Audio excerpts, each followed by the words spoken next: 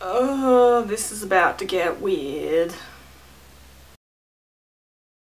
So the other day I watched a horror film. I mean, nothing weird there, lots of people watch horror films. And after I watched that horror film I thought, you know what, I like that, I want to watch some more horror films. I mean, there's nothing weird about that either. But instead of just going onto the internet and finding some more horror films, I decided to go onto Wikipedia and look at the plotline for just about every acclaimed horror film in the history of the world. Alright, now this is my train of thought and searching. Please try to keep up. This is where it gets weird. So I'm looking at the horror films on Wikipedia and I suddenly noticed that lots of horror films are in fact based on real life serial killers, which is fine. I guess that's a scary topic. Now the average person would probably go, great, that sounds like an interesting movie. Unless you're me, in which case I thought, wow, that sounds like an interesting serial killer. Let me read the Wikipedia page for them. I am yet to see the light at the end of this research-based tunnel. So somehow I went from watching one horror movie to 3 documentaries on 2 different serial killers. As it turns out, a lot of these serial killers also kidnap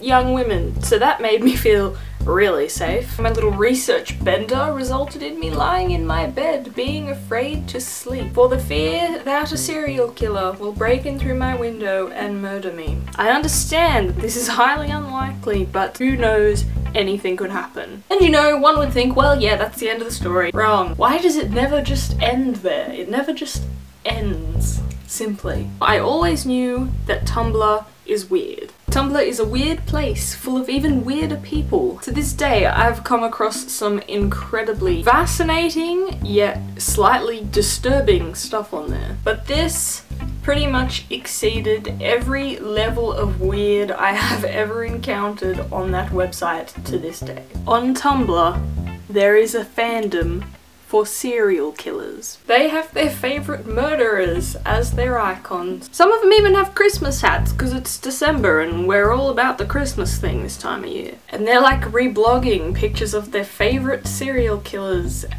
and their crime scenes. I saw one girl say she thinks it would have been an honour to have been murdered by her favourite serial killer. I saw another say they think it would have been fantastic to murder someone with their favourite serial killer. Now I don't know about you, but I have never been more terrified of this website than I am right now. I have even seen people say that they have excused their favourite serial killer of their crimes because, wait for it, because they're attractive. Now I get it, I do. I see why people might think that Ted Bundy is an attractive man, but that doesn't mean he didn't kill loads of people. I did not even think this was possible, that people would justify this sort of thing in their minds, but apparently they do.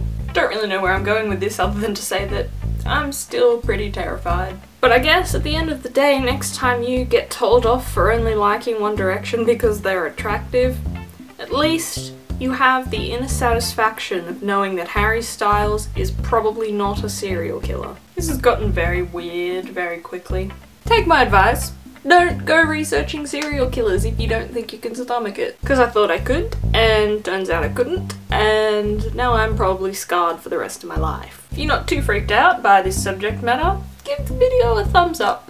Or even favourite it if you're that way inclined. After having told you that I spent my week researching serial killers, I don't really know how many of you would want to subscribe to me, or would even want to stay subscribed to me, but again, if you feel like it, go right ahead and hit the button. Alrighty guys, have a lovely week or period of time between this and the next video, and I will see you at a later date, which could be soon or could be in a few weeks' time. I don't know, we're just rolling with it. Stay safe and stay away from serial killers, and I will see you later.